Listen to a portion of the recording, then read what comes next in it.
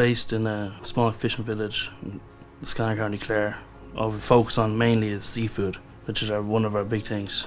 We have accommodation, we offer a bar, restaurant, so it's a full round really.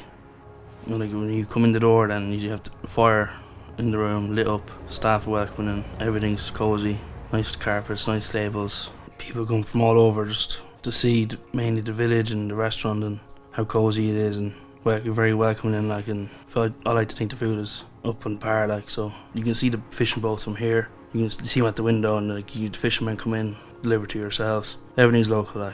We had an extension put on, and we had added on an extra room. So we decided to put a fish tank into it. So we built the room around the fish tank. So it really brings you to sea, restaurant, brings it all together really. When you walk in the door, and you can just see all the soccer memorabilia, all the banners. They're my uncle's touch.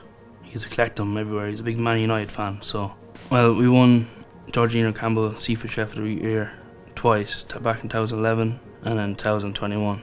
So, must be doing something right.